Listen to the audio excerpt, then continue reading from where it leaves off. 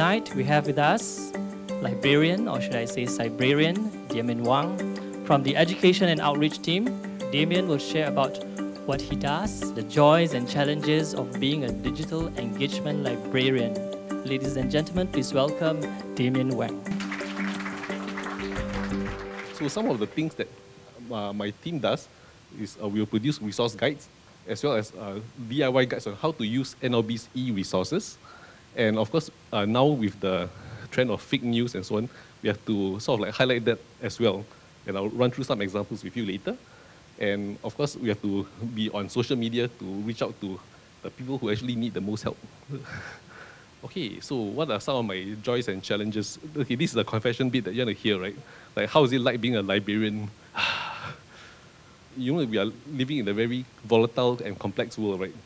The term is VUCA, volatile, uncertain, complex, and ambiguous. It's actually a military term. So basically, we can't predict what's going to happen tomorrow. One of the things that I experience as a digital librarian is sometimes, okay, for example, if I'm doing history, right, I know for certain if I invest in sufficient time and hard work, I can master a certain topic. But when I'm dealing with current affairs, it continues to evolve, and new articles are added every day. Just think of the newspapers. Every day there are new articles, so I can't possibly know everything. So the best method is to be adaptable and to know how to find this information effectively and efficiently. So that is the crux of the problem. Okay, so fake news is not new, all right? If you were to read all those newspaper articles, you find that since ancient times, people have been using fake news. For those of you who have read The Romance of the Three Kingdoms, anyone? San, Guo, Yan, Yi. You find that, do you know who is Zhuge Liang, the strategist? He purposely spread the fake news that his master is going to get married to the sister of Sun Qian so that he will not get assassinated, right? So from fake news, it becomes real news. So in wartime, is justified as it's a form of propaganda, but in the context of Singapore, this fake news unfortunately was picked up by a local newspaper. I was unable to find out which newspaper. There was no title mentioned by the Singapore Medical Journal. So according to that research paper, it says that in 1967 there was this fake news about like contaminated pork, and men who consume them will find that certain parts of the body will start to shrink and disappear, and they'll die a horrible death. So there was this epidemic, like mass hysteria, where over 400 Chinese men were warded in various hospitals in Singapore. All right, it was true, and then this fear spread all over Southeast Asia, and I think there was one recorded case in Hong Kong as well. Those of you who are slightly older than me would remember this incident. I think, yeah. Besides health and food, the next concern will be money, right? Because in the past, people like to hide money under the pillow and in Milo tins. So I remember as a kid, I was asking my grandmother, what's this funny dollar bill? I said, oh, this Brunei money is the same as Singapore's money. So since I was a kid, that was the belief, right? So since then, there's been at least 5 times where fake rumors came out that there'll be a devaluation. So maybe the Singapore currency might grow stronger than the Bruneian currency. But fortunately, this was way before social media, and it was easily quashed by a press statement by MES or BCCS. If it's today, good luck to the government. So in the past, before 2007, that means before social media and WordPress came out, it was expensive to publish newspapers, much less bad newspaper that printed irresponsible and lousy journal articles, right?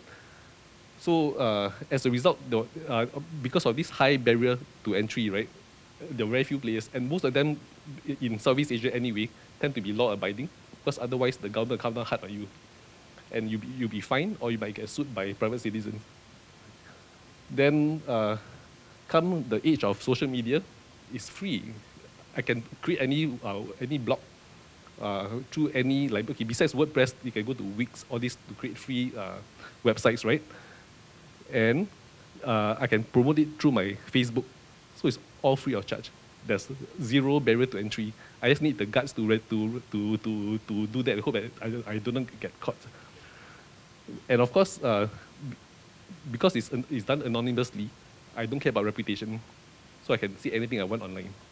And of course, with so many players, it's almost impossible for the government to clamp down. Even though the US elections and things like Brexit, the Indonesian elections, they are focusing on politics, and then they're trying to get people to react emotionally and vote for the right party or candidate. Much of it is driven by economic factors. So end of the day is dollars and cents earned through Google AdSense. So if you click any of this at all, the guy that runs the website will earn some money. So small cents will add up to many dollars. Okay, so what can we do to help us? Okay, we did a straw poll in the last couple of years. Each time we have some training, we just ask people, right? So most people that responded to this straw poll will tell us that they will rely on online sources for information. So that means mainstream media is like maybe 50% of the time, and online sources are like number one. So people actually read the news online. And some of them don't even read local news, like Straits Times. Okay, and they easily trust the information that they receive. So as long as it's published by a somewhat credible source, I'll believe, right?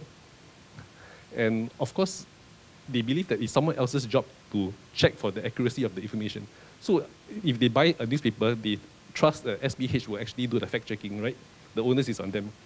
But if you read online news and from not so dubious, not so credible sources, right? You're playing with fire. So I'll show you some examples now, and I need you to vote by a show of hands to see whether is it real or fake news. Yeah, just a quick recap. These are some of the helpful points, okay, that you can consider.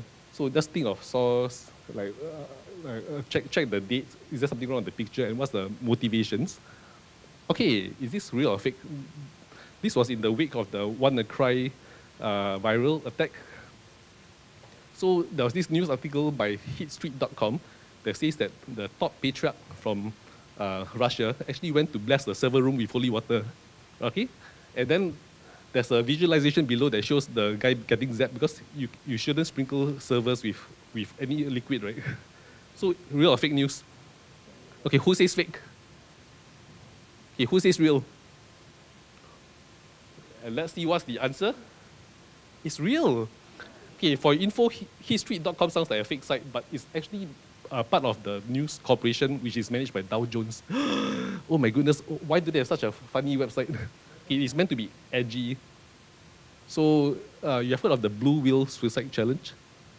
MOE in Singapore had issued like a directive to all schools, asking the kids to be careful. Okay, who says Blue Whale is real? Okay, the same two hands at the back. 3, 4, 5. Okay, who says it's fake? Okay, I'm beginning to see some demographics. The younger people think that it's real. Okay, not to insult anyone. Okay, do you know that the guy who designed the website, he was arrested in Russia and he's now in jail? So the game is real, but the impact is fake or unproven. So even experts also don't know. Because in Russia anyway, the suicide rate is very high. So with or without the game, teenagers will still kill themselves. Yeah, so it's not there's no causal link that's proven. But that's not to say that you shouldn't be careful when you have teens in the house, because teens can be very angsty, right? So anything can drive them off the edge. Okay, so just now I shared something about Google News using certain things to show the trends, right? So I'll show you how to use library resources to check for fake news, or to find out more about fake news. Okay, we have this database called Factiva. Okay, we have a few news databases, but this is the only one that does this analytics. So for example, I've searched for something called Blue Whale, all right, and I save it as a search. So you can see that even though I asked for a 6-month search here, between Feb 2017 to May 2017, you can see an uptrend only in April and May. So it's quite a recent thing. And I think at its peak, for the week, there's about 30 to 32 cases reported, or articles published rather. Okay, then on the other hand, for the same period, fake news is actually, like the number of suicides being reported around the world in newspapers is actually a lot more. So if you're wondering, where is Blue Whale? Is this thin line here? So not many newspapers carry this news. Maybe the editors don't publish because we might not we might not look so credible, right? So sometimes it's good to compare, like to see what the industry thinks. It's like so-called the wisdom of crowds for newspapers and magazines. My question is, does NLB or anybody track fake news from governments? Okay, because there is disinformation in times of war, disinformation in times of unrest, and sometimes governments' rationale is that it's necessary for public security at certain times, and then later on they sort of confess. But there are times they don't confess. And I'm not talking about only the Singapore situation, and it has happened in Singapore, happens everywhere, I think. So how does anybody track it? Okay, let me just share an anecdote from my friend. His national service job 10 years ago as a reservist is to read newspapers from overseas. So he'll do press clippings, and then he will compile intelligence for his commander. But nowadays with things like NLB's e-resources, you can do it in a couple of hours. Okay, I can't really tell, but we do like answer questions from government ministries as well, as and when it's needed.